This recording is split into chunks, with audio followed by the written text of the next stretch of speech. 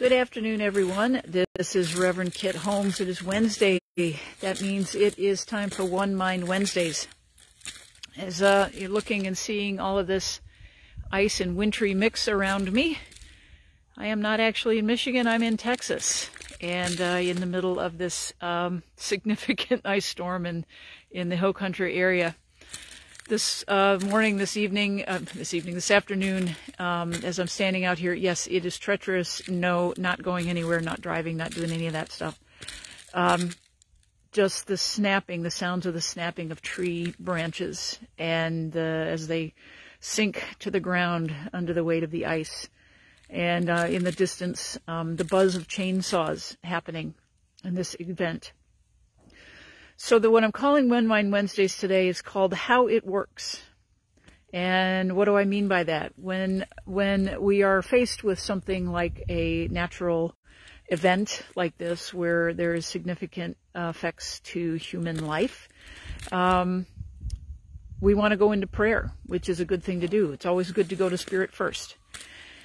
In the middle of the night, the power went off here. And that's the first thing. My anxiety came up was, oh, that's right. What do? I go to Spirit. I go to the One Mind. I go to the infinite intelligence first.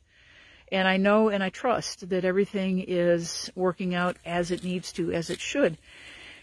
How it works is, I don't just do this for myself.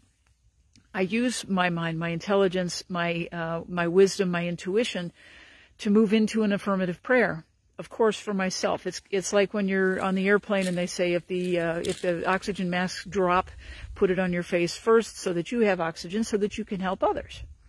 So I do the same thing, and this is how it is in affirmative prayer and spiritual mind treatment, what we call in the Science of Mind from Centers for Spiritual Living.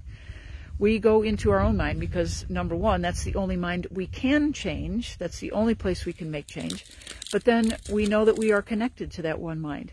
And so as we do our prayers for ourselves, we send them out.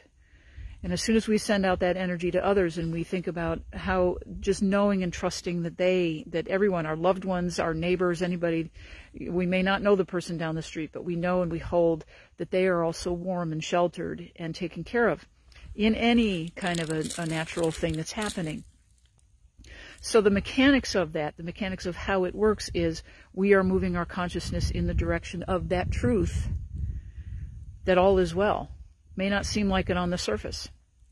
But I want to give the example of how it works is that in the middle of the night, around 3:30 in the morning, moving into that affirmative prayer and then trusting, leaning into, having faith in things working out exactly as they are supposed to, and there is good involved, I found myself able to relax and started getting creative about things. And I also, of course, noticed how many things I take for granted in my day, all of the amenities and the conveniences that I have. Yeah, there's some, you see that sagging power line behind me, and it is still raining here.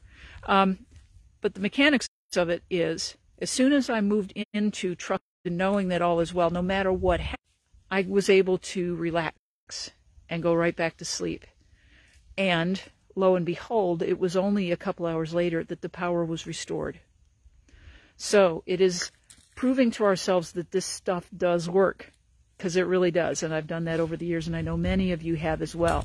So that's my encouragement to you today, is to continue to lean in. Number one, if you're in this area or if you're anywhere in the world where there is a natural disaster or weather event or whatever it might be, of course, take care of yourselves first, check on your neighbors, say your prayers.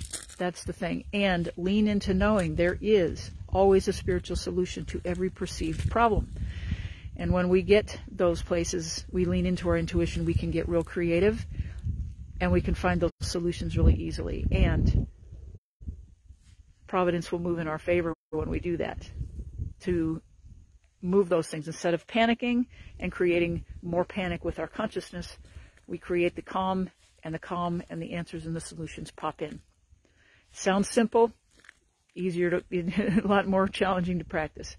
So be well, stay safe out there, check on everybody, tell everybody that day that you love them. I love you dearly.